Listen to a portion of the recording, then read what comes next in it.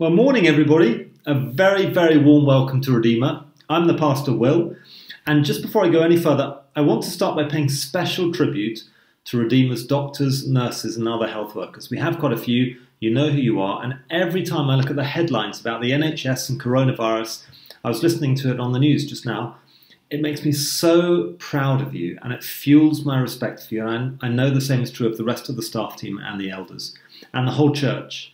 You know, we're all under pressure in different ways in this crazy world, but I'm so conscious of the unique pressures that you're under, and by all accounts, just dealing with magnificently. And so I want you to know that as a church, we're thinking of you, and we love you, and we're praying for you. Thank you. Well, after our Christmas series and then Vision Sunday last Sunday, we're now picking back up in our series in 1 Corinthians, and we're going to have the reading in a second. Just before we do, here's a quick recap. So in around March of 50 AD, the Apostle Paul arrives in Corinth, and he starts witnessing, and over the course of the next 18 months, he plants a church, and you can read all about it in Acts 18. It's an amazing story. And once this church is up and running, with some momentum, he then continues on his missionary journey and ends up in Ephesus for a bit. But while he's there, he gets a report from the Corinthians indicating they are not happy with a letter he'd just written to them earlier about their totally out of control sexual immorality. On top of that, he then also gets a message, gets word from a family in this church, Chloe and her people, that the church is plagued with other big problems. And at this point, he also gets another letter from them indicating massive confusion, theological confusion on various issues, including marriage, including whether or not they can eat meat, which has been sacrificed to idols, huge cultural issue for them, confusion about how to do church, Sunday gatherings, and confusion about the resurrection. So it's pretty safe to say this church in Corinth is one big fat mess.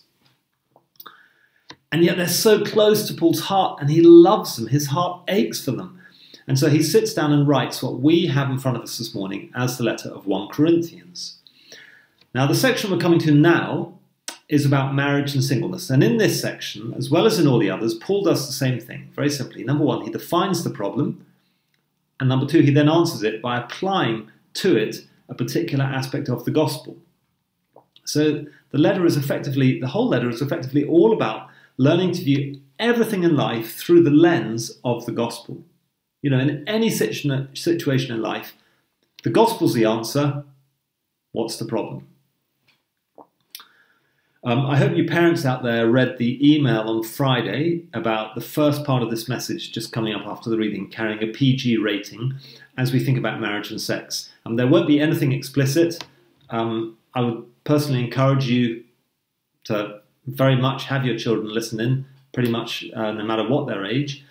But you know, that is your call, and I'd encourage you as well just to be judicious about that. We will be thinking in detail about sex within marriage. Anyway, I hope all of that context makes sense and helps orientate us as we jump back in. We'll now have the reading. I always think a real Bible is best, but failing that, do use the Bible function on the live chat. And the question for each of us to be answering during the reading now is this. Reading between the lines of what Paul says, what do you think was the single biggest mistake the Corinthians were making in how they thought about marriage? Reading between the lines in what Paul says, what do you think was the single one biggest mistake the Corinthians were making when they thought about marriage and singleness too? Let's have the reading. Hi, I'm Wesley. And today we're reading from 1 Corinthians chapter 7, verses 1 to 16. Now concerning the matters about which he wrote, it is good for a man not to have sexual relations with a woman, but because of the temptation to sexual immorality, each man should have his own wife and each woman her own husband. The husband should give to his wife her conjugal rights, and likewise the wife to her husband. For the wife does not have authority over her own body, but the husband does. Likewise, the husband does not have authority over his own body, but the wife does. Do not deprive one another, except perhaps by agreement for a limited time, that you may devote yourselves to prayer. But then come together again, so that Satan may not tempt you because of your lack of self-control. Now as a concession, not a command, I say this. I wish that all were as myself am, but each has his own gift from God, one of one kind and one of another. To the unmarried and the widows I say that it is good for them to remain single, as I am. But if they cannot exercise self-control, they should marry. For it is better to marry than to burn with passion. To the married I give this charge, not I, but the Lord. The wife should not separate from her husband, but if she does, she should remain unmarried or else be reconciled to her husband, and the husband should not divorce his wife. To the rest I say, I, not the Lord, that if any brother has a wife who is an unbeliever, and she consents to live with him, he should not divorce her. If any woman has a husband who is an unbeliever, and he consents to live with her, she should not divorce him. For the unbelieving husband is made holy because of his wife, and the unbelieving wife is made holy because of her husband. Otherwise your children would be unclean, but as it is, they are holy. But if the unbelieving partner separates, let it be so. In such cases, the brother or sister is not enslaved. God has called you to peace. But how do you know, wife, whether you will save your husband? Or how do you know, husband, whether you will save your wife? Loving Father, thank you for your word. Lord, we pray that you would speak to us very powerfully through it now. In Jesus' name, Amen. Well, you've probably heard the old joke about how marriage isn't a word, it's a sentence. Or the one about the wife who said, my husband cooks for me every evening like I'm a god. He places burnt offerings before me. It's easy to be down on marriage, isn't it? Marriages get a hard rap, and marriages can be painful for sure. I mean, just look at this country's divorce rate of nearly 50%. In fact, just 2 months ago, the Office for National Statistics, ONS, reported that the highest percentage increase in divorce in 50 years. And the most common reason given for those getting divorced, adultery. So, marriage and sex and divorce, these are sensitive topics, but that's what Paul has to dive into here. And what he says is actually super helpful and encouraging for all of us, including the many singles among us. Because the verses we're about to look at will help all of us see and enjoy the gospel from new angles, through new lenses, through the lenses of new different problems. These verses are also important for those singles among us who may one day get married in the future. Get your training in now, get learning for that now, make your future marriage even better. And these verses will also help the singles among us understand and love and be able to help married people and redeemers, some of whom might really be struggling. I remember being told as a student who was struggling with singleness, there is only one thing worse than being unhappily single, and that's being unhappily married. And I don't know whether that's true or not, but singles, you mustn't think that married people necessarily have it made.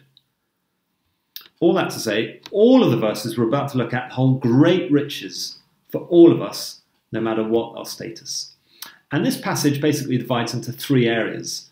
Verses 1 to 5 are about marriage and sex, 6 to 9 are about marriage and singleness, and then 10 to 17 are about marriage and divorce. So first, marriage and sex. Let me read the beginning of verse 1 again. Now concerning the matters about which you wrote. And that little phrase appears a few times in 1 Corinthians, and it signals Paul getting onto one of the new issues that they have raised with him. So he touches on a few different, we talk meat sacrifice to idols, the resurrection, Sunday gatherings, whatever it might be. And this one is marriage and singleness. And then he goes on in verse 1. It is good for a man not to have sexual relations with a woman. But just notice that that's in speech marks, at least in English. There are no speech marks in Greek, in biblical Greek, Koine Greek. The point being that it's something the Corinthians were saying, which he's just quoting. Big question, does he agree with them? And the equally big answer is no. They had got into thinking that not having sex was always necessarily better, somehow purer or something, even within marriage, which is something Paul disagrees with throughout this letter. He disagrees with it carefully and with nuance, but throughout this chapter we're going to see Paul consistently standing up for the goodness of sex. He does so in verse 2, in verse 5, in verse 9, in verse 10, in verse 28, in verse 36. The oldest fake news, the most unfair anti-Christian propaganda in the world is that God is anti-sex. He is not. He is very pro-sex. It's not dirty. It's not shameful. It's not embarrassing. It's healthy and beautiful and special. And that's the biblical view. Well, then in verses 2 to 5, Paul goes on to make 4 points relating to it. Sex within marriage. First, that sex with your spouse can be a great defense against temptation. Let me read verse 2. Because of the temptation to sexual immorality, each man should have his own wife and each woman her own husband. Now, Corinth was awash with temptation to sexual immorality. It was a highly, highly sexualized place. Included a temple to the Greek goddess of love, Aphrodite, in which all the priestesses were prostitutes, all 1,000 of them. And we might think, well, at least our society isn't quite like that. I'd say our society is arguably worse in terms of the pornography epidemic. In our world, pornography dominates the internet, which is just the air we breathe, even subconsciously. It sucks people into addiction, and it ends up costing them everything. And I've seen that play out multiple times. Well, all around the Christians in Corinth, similar, the air they breathed, there was this kind of free love culture in which anything went. People slept with anything that moved. Everyone had multiple sexual partners. And in verse 2, Paul is saying 2 things. You just look at verse 2. Number 1, stick to God's wise design, one husband with one wife. And by the way, folks, virtual partners still count.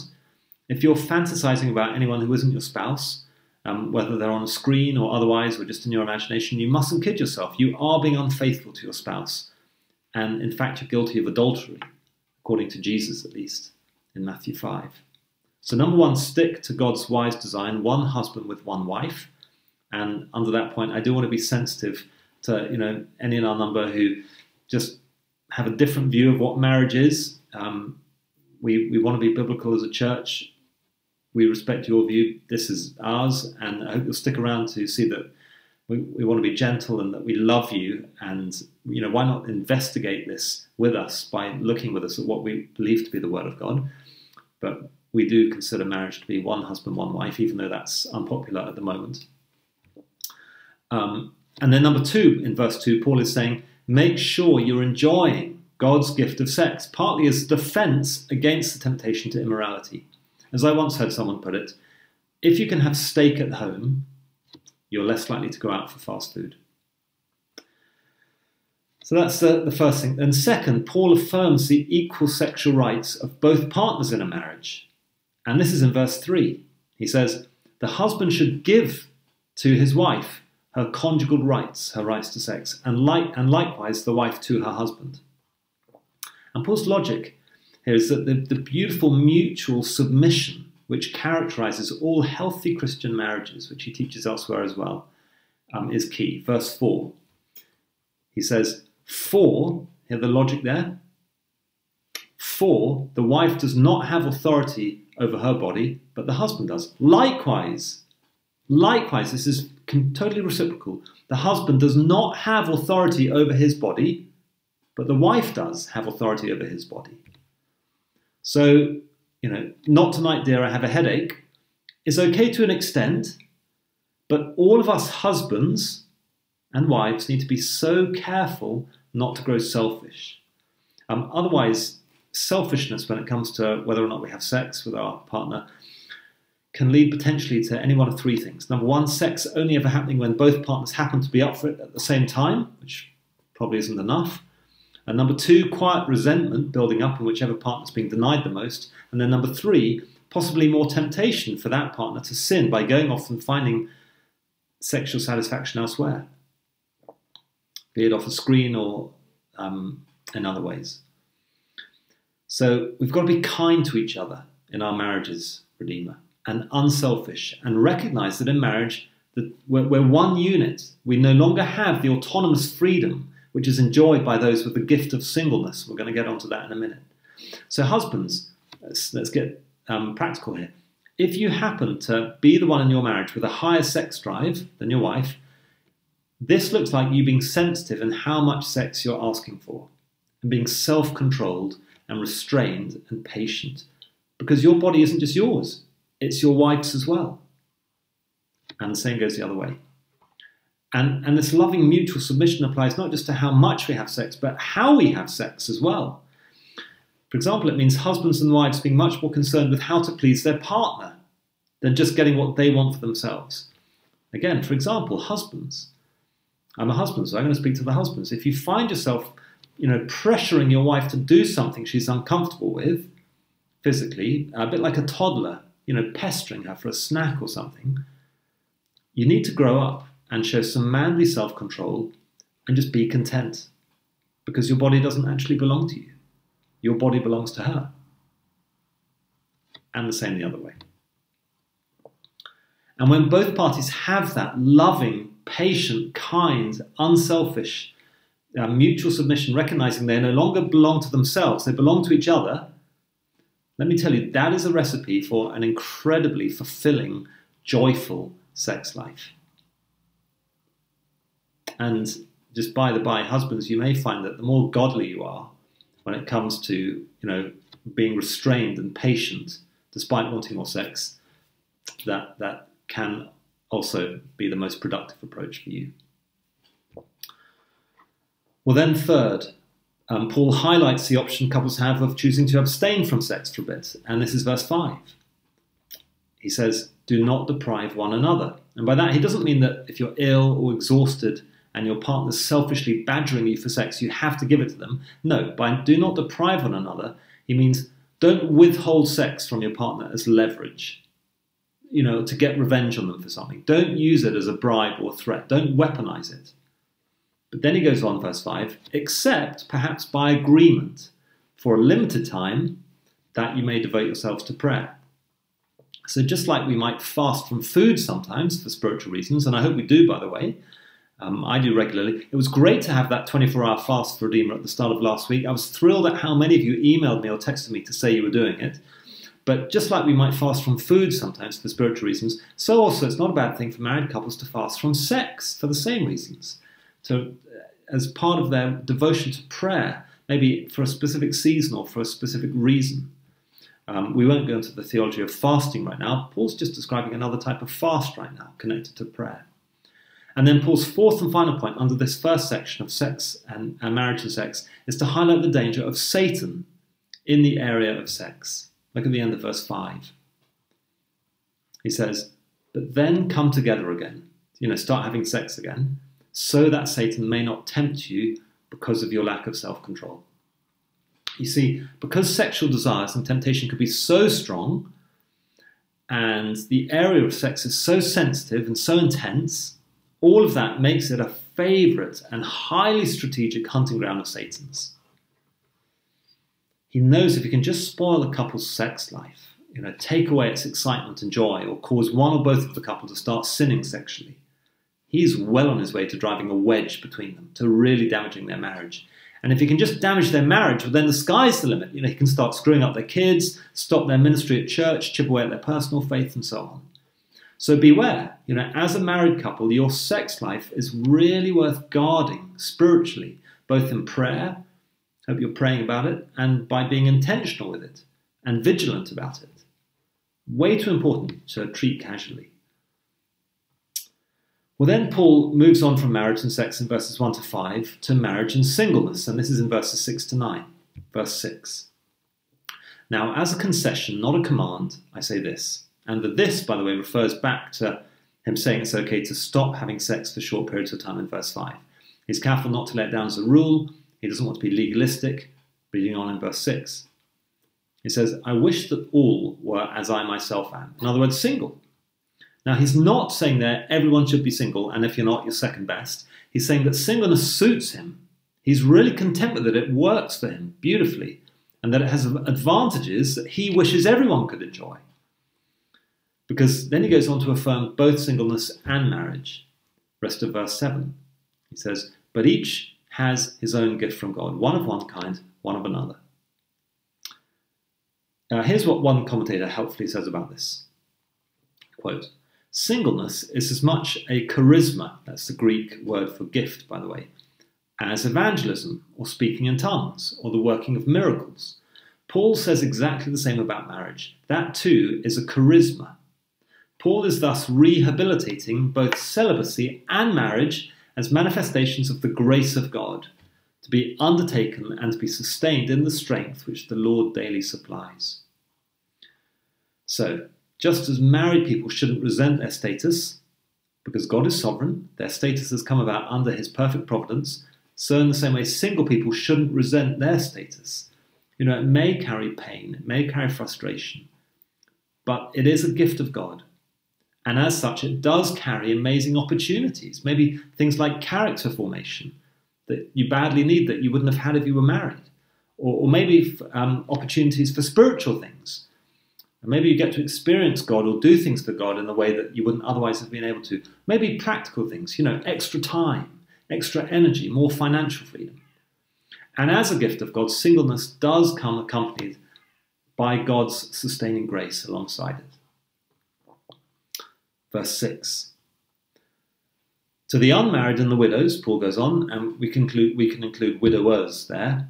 It is good for them to remain single, as I am. He's saying, look, unless you have a good reason for needing to change, let your default just be that you stay as you are. Don't force it. Be content in your natural circumstances.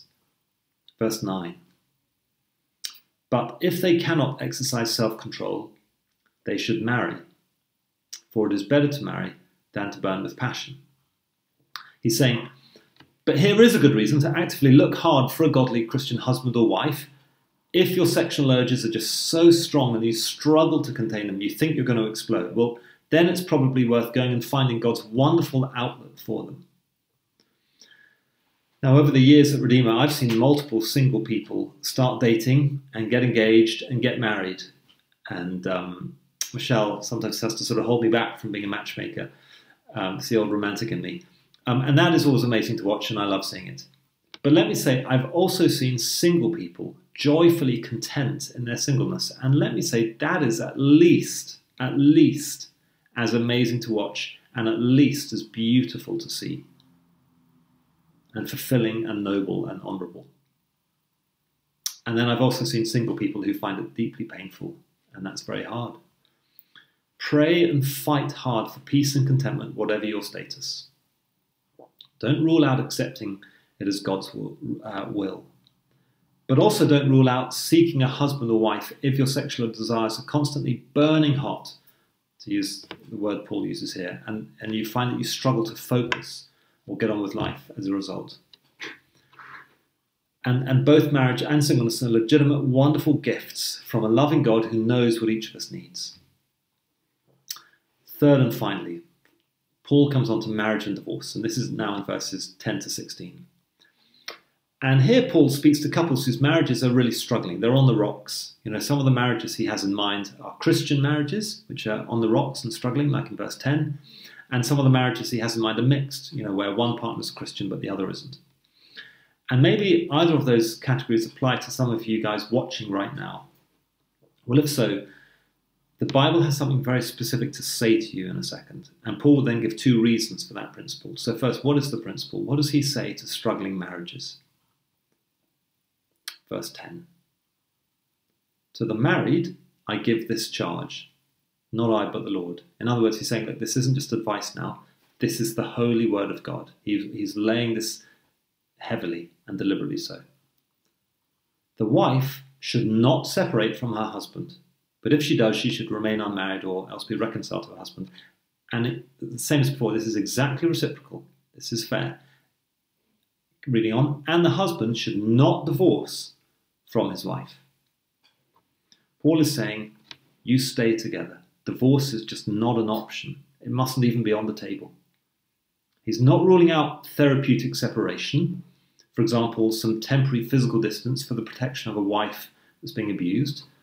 And I'm glad to have enabled that to happen in ministry in the past. But he is saying the same thing to both parties. You stay married, you work it out, you do not walk away. And of course, the implication there is that any marriage, no matter how broken and painful it is, can be worked out. I've seen miracles happen in Redeemer marriages over the years.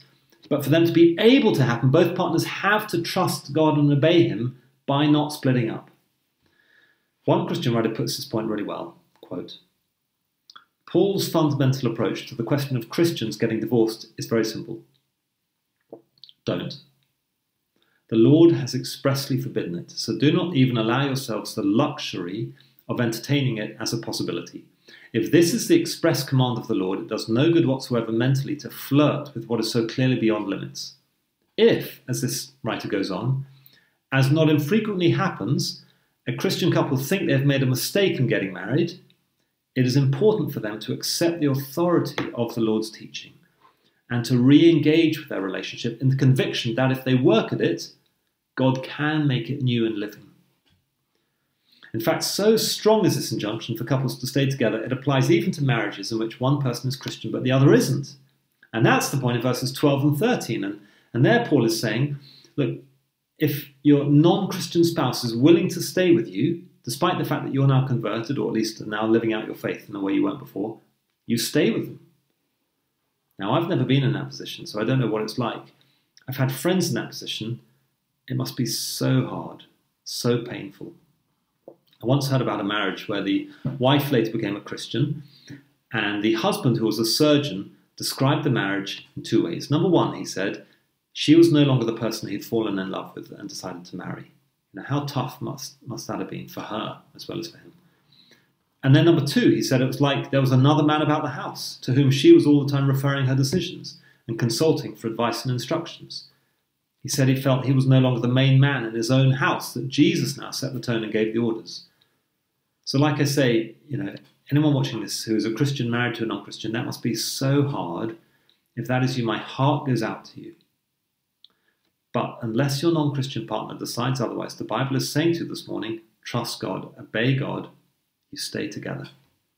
And this also applies, and this is a very interesting application in my mind, and one that is very, very relevant over the years of ministry that I've had in Redeemer. This applies to marriages where one partner is meant to be Christian. It's like officially Christian or publicly Christian, but maybe the wife almost doubts her husband's salvation, so selfish is he, or spiritually immature, or unchristian in some of his actions, or the other way around, wife and husband. If so, again, for the spouse that is living out their faith, listening to this, that must be so hard for you.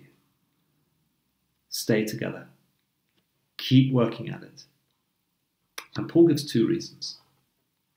The first, in verse 14, is that you, the Christian partner, may well be used by God to influence the non-Christian partner for the better, to draw them into a relationship with God themselves. And we see Paul make that point in verse 16 as well, where he says, how do you know, wife, whether you will save your husband?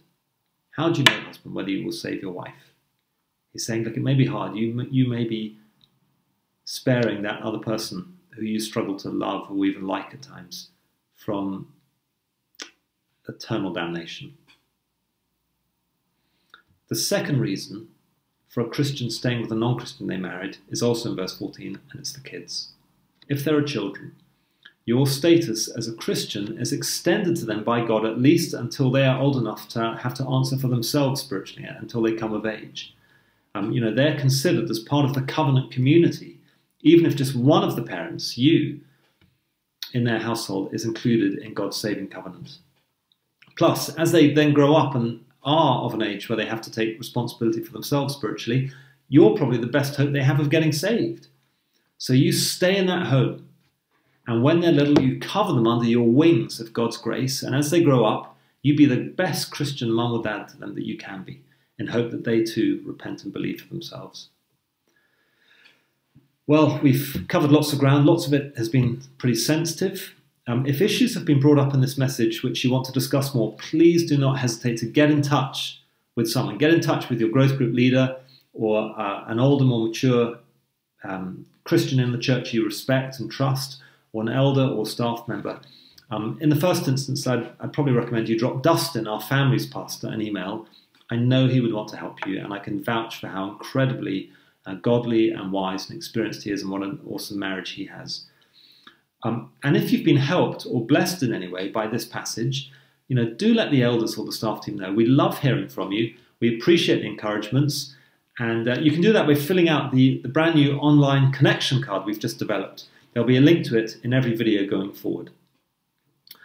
But whether your singleness is very hard, or your marriage does feel like a sentence as opposed to a word, or your husband does cook for you every night like you're a god by putting burnt offerings before you, let me finish now by reading a phrase from verse 7 one last time. It says this: each has his own gift from God.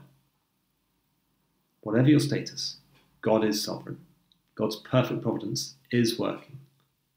There are great opportunities in your status. Your status is a gift. And God does supply the grace that each of us needs. Let's pray. Heavenly Father, thank you for these words. I pray they would bring about great hope, great happiness, great comfort and strength for many in Redeemer. And I pray this in Jesus' name. Amen.